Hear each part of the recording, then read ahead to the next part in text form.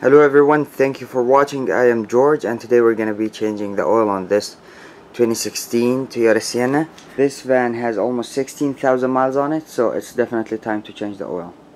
All the tools that you're going to need is 14mm wrench, and I have a cap oil filter wrench or regular oil filter wrench. I'll see which one works. And the 14mm is for the drain plug, and some gloves because we want to protect our hands from oil. And of course you will need the new oil and the new oil filter.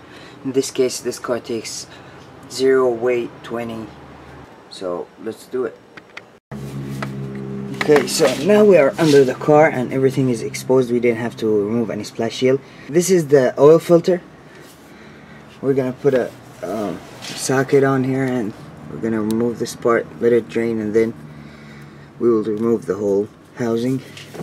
And this is the drain plug. We'll drain it right now and then remove the oil filter. Okay, so now I have loosened the drain plug. I have my drain pan under. I'm going to drain the oil, but what you want to do is keep pushing toward the pan while you're unscrewing, so you don't get like drips while you're unscrewing. See, keep pushing this way and then suddenly just remove the bolt, and there you have it. I think these drain bolts don't have a crush washer or a gasket on them. Okay, let that drain, and after that we'll remove the oil filter. I have removed the oil filler cap so the oil can drain faster. Sorry guys, it's just really hard to film under the car. Okay, now since we're just dripping, I'm gonna come here with the end of the extension of the 3/8 ratchet, and I'm gonna remove this part so the oil filter is gonna drain through this, and then I'm gonna replace the gasket on this part and remove the whole thing so we can change the oil filter. That's the regular extension on the socket. Now I can unscrew it by hand.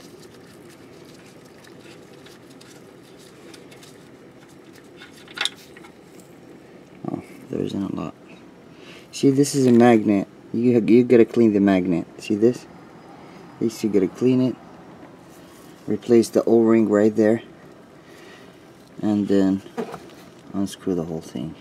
Okay, since I didn't have the special tool to remove the oil filter, I just put this universal oil filter wrench around it and got it stuck like this and just unscrewed it. It didn't take a lot of work. Okay, let's remove it. It has an O-ring, so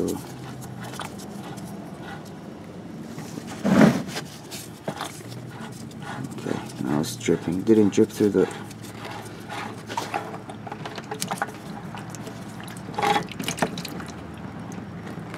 Alright, let that drain. I'll take this out.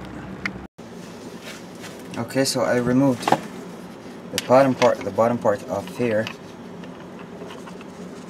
and we're gonna replace these O-rings.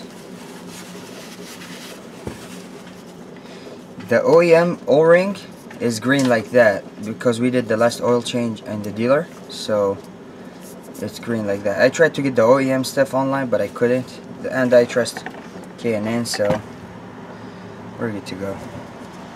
I'm gonna get a screwdriver to just pry this out gently. Oh, I got it by hand.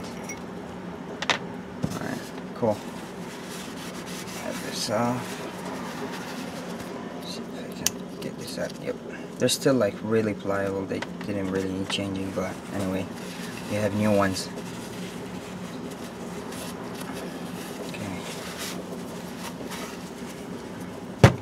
So we're gonna coat the new ones with a little bit of new oil, fresh oil, and put them back in place. Just like that.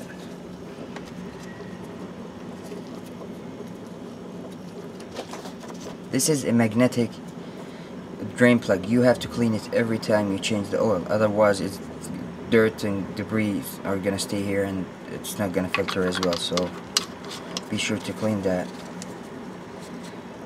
Okay, and now we're gonna put this one right here.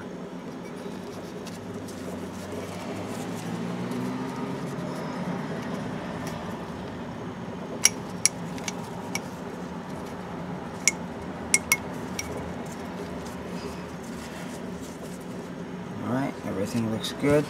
I just need to tighten this one a little bit. Okay, so now let's put the oil filter on. It goes either up and down, that's fine.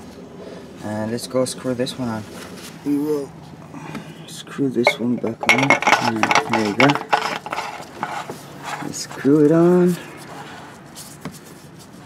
Make it as tight as you can by hand. You don't need more than that.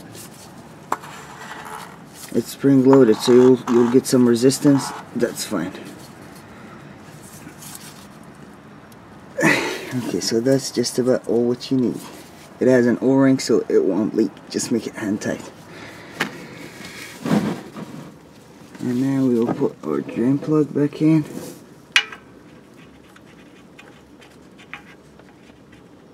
Okay.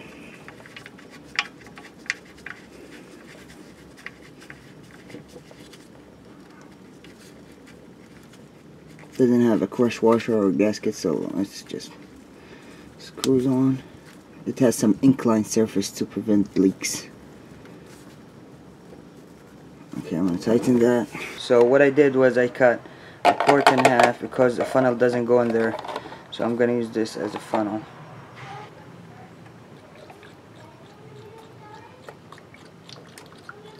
Now we're gonna close the filler cap, lower the van, and turn it on for 15 seconds, and then shut it back off, and then wait for a minute, and then check the oil level. Okay, now we want to check the oil level. Wipe it, put it back in.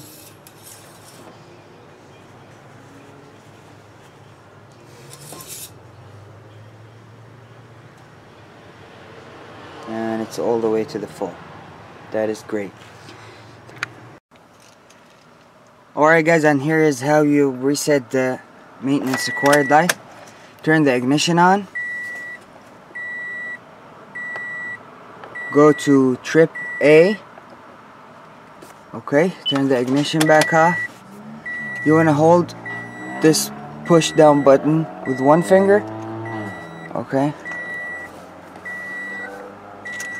And turn the ignition on and keep holding it.